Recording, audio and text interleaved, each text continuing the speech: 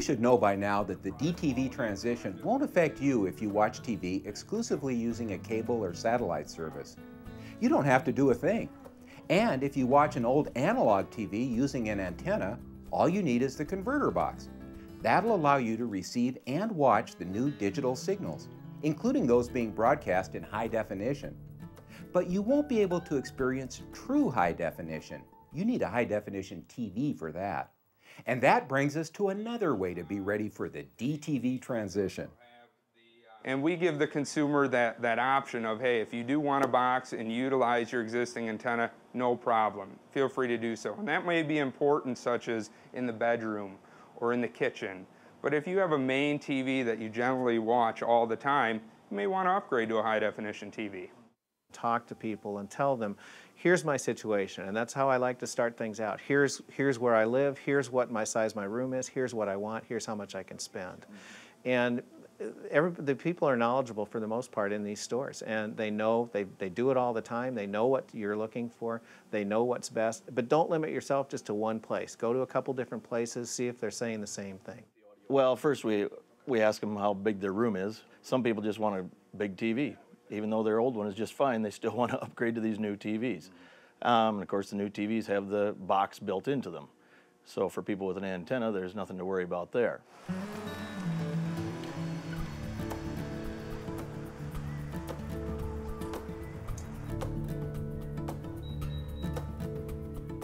I work in television, but I don't know much about the technology. I do know that the new high-definition pictures look great. Once you see them, it's hard not to be impressed. The family decided it was time to upgrade, so here I am, ready to buy a new TV. My question is, I need a set and I don't even know where to begin. And I have a cabinet that I want to make sure that my TV fits in. So we've measured and think maybe 32-inch is about what will fit, because I don't want to get all new furniture. Right. But I have all these questions. So do I want an HD set? Is there an SD set? What is projection screen? Flat screen, plasma? Can you help me out? You bet. Number one, if you're looking for a 32, we'll just start there. Right now in the marketplace, 32, your choices are limited in that they would be strictly a flat panel, and it would be an LCD. For the most part, there are no plasmas in that size category in the United States yet. Let's say I got new furniture and I wanted a plasma. So how could what's the difference? Well, plasmas and LCDs are two different technologies. They accomplish the same thing as one car to another car does, but they just do it differently. So a plasma uses a mixture of gases that mix together to excite phosphor on the screen. The phosphor is what emits light. An LCD liquid crystal display, there's two sheets of glass with liquid cells between, and they're backlit by a series of fluorescent bulbs. So it's just the way the picture is presented on the screen. So if I have the choice, if I've got a 42-inch plasma and a 42-inch LCD, can I tell the difference? Is there one that's better than the other? One is not definitively better than the other. There are some plasmas better than some LCDs, and there are LCDs better than some plasmas. So we just have to be comparing apple to apple. Okay. Sometimes the differences in the picture, because there is inherent differences between plasma and LCD, and those differences sometimes are preferable to some people over one over the other. Okay. Randy and I also talked about projection TVs. As the name implies, the picture is projected, either from the rear of the screen or from the front, like having your own little movie theater. Thanks to Randy, I was becoming an educated consumer. If you take the time to talk to friends and family and shop around a bit, you'll be able to make a better choice. The first thing you want to look at is specs of the television. First is size, application, and price range. Size, you definitely want to look at double your screen size, and that should be your minimum viewing distance. So if you're looking at a 50-inch television set, you generally should be right around 100 inches away from the TV for minimum viewing. We just looked at the picture in the store, playing a movie or a DVD, whatever they were doing, and that's what we did, based our purchase on, was that had a really good picture, was good and clear. Obviously, these are all digital processes that their selling points are, so we knew it was going to fit in our spot in the corner, and we knew what color we wanted it to be, and so away we went with it. I guess I was just taken back by again, how clear it was, how much the picture was alive with color, and that I just, wasn't expecting that kind of an experience. Well, the big thing we tell people on if they've got kids and they've got a new game, a TV game, you can't do that on the plasma. Or you can, but you've got to be careful. So the LCD is better that way. If they've got a lot of sunlight, the plasmas will have some reflection, whereas the LCDs, there's no reflection. The plasmas, when you go to the bigger TVs, are the cheaper way to go. I sell from 50 on down are all LCDs, and the 50s and 60s are plasma, because it's not cost effective to do it the other way. But that's the main thing, is the games, the reflection, and how big the room is, things like that they all have to consider. Well, when you're shopping for a new TV, probably the biggest thing you have to keep in mind is what you're going to use it for. If you're going to have it hooked to cable, if you're going to have it hooked to satellite or antenna, if you're going to hook it to cable, which is still predominantly analog right now, then you have to look at the resolution and differences in how the TVs will cope with the analog signal. Plasma, for instance, does a little better job of coping with the analog signal. The edges of the picture are just a little smoother and a little less digitizing on the screen, on a plasma screen. LCD looks fine when it's hooked to a higher resolution input, such as a higher resolution satellite or the antennas now with the full resolution coming from them. When I look at these sets and I see the different sizes, I see stickers on them that say HD. Right. I've heard about SD. Can you help me understand what that is? What do I see? What's the difference? Well, today, any television that has a tuner in it by federal mandate has to have the high definition decoder built into it. So that allows a customer to receive a over-the-air broadcast of the new digital signal. So for the most part, everything is high definition. High definition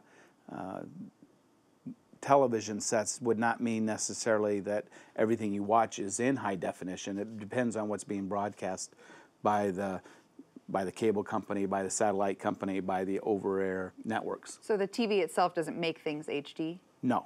HD is digital, but digital is not necessarily HD. So is this some sort of word riddle? Well, in a way. This isn't as confusing as it sounds. As Randy explained, HD, or high definition, is still a digital signal. It's just much higher quality than a standard definition picture. Not all programming is in HD, but as time goes on, more and more will be in HD.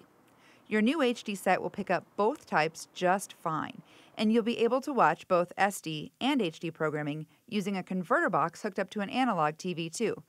But you need an HD set to see true HD in all its widescreen glory. So I'm looking at these and I see 1080p, Right. I've heard of 1080i. Are these things that I need to pay attention to, or is it? Well, they can be. Those are all issues that would determine the full capabilities of the set. You have material today being broadcast in 480i. Like you said, 1080 and 720 are broadcast standards.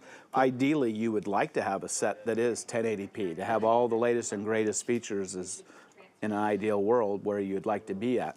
Do you have to have that? No.